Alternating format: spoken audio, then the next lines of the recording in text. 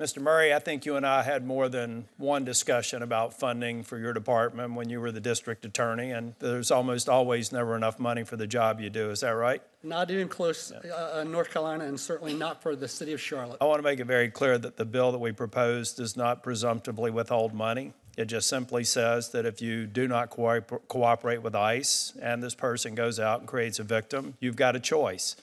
You either potentially have federal funding withheld or you allow that person to pursue a case in civil court as a victim. I've got a question for you, Mr. Murray, on the change in policy, really a sea change in policy. We were a 287G program back when you were district attorney. Now we're a sanctuary jurisdiction. In the time that that's changed, have we seen any data suggesting that there is additional crimes being committed either in Mecklenburg County or in the surrounding counties? I have information from sheriffs in surrounding counties that say that they have seen people released from Mecklenburg and they've been arrested for subsequent crimes in their county. What have you seen? Senator, I believe whenever you put somebody out on the streets that's prone to commit crimes, they're going to commit other crimes, and they're not caught every time. So there is no doubt that there's an impact, as I told you, directly from individuals. But they are getting out on the street unnecessarily, and they are reoffending, and they reoffend in the same community that they're comfortable.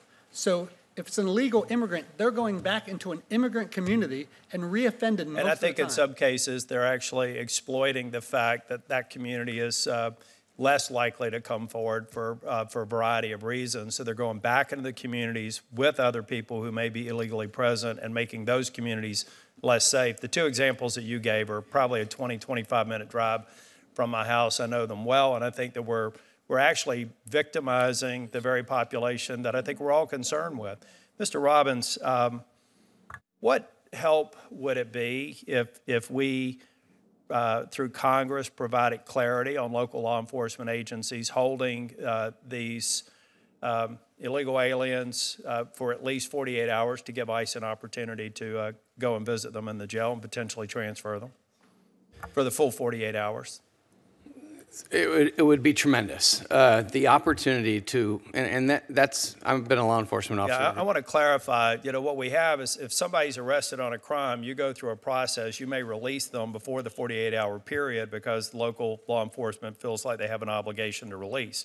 We need to provide clarity to say that they could be held up to 48 hours for us to process the things that you're concerned with. Is that correct? So our current detainer now, we use probable cause to actually issue that detainer. That detainer is also accompanied by an administrative warrant. Yeah, and Mr. Robbins, when they get released, do you just not pursue them?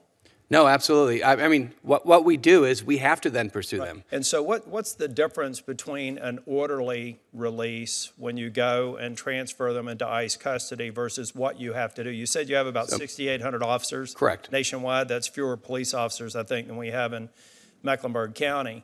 For the whole country. So when you suddenly have to go from an orderly, safe transfer out of a local jurisdiction into ICE into a pursuit, give me an idea of what that. So as a law enforcement officer, if you can walk into the safe confines of a jail. They're not armed. Where nobody's armed, it's safe. We're not going to run into any collateral arrest. Our officers can go in, make the arrest for those that we've had probable cause to place a detainer on, and we can do that and place them into custody safely and quickly. Do you have any data? I don't expect you to give it to me now, but I'd like information on when you have had those who were released not cooperating with the detainer orders, and then your pursuit has created dangerous situations or injury for ICE officers. I'd be very interested in getting that information. Sure, we can get you that information. But when an alien is released, a criminal alien is released back into the streets, we then have to send a team. We have to do all the officer safety checks to make sure that our team can go out there and make the arrest safely. There's danger for not only our officers, the subject we're arresting, and possibly the community members. I'm sorry to talk over you, but I got a lot of things I want to cover. That could be team members that may be working on joint task force with local law enforcement, for gang members, any number of other things. That's at the expense of these other areas where we have a pretty good track record of cooperating with local law enforcement. Is that accurate? That is accurate. Thank you.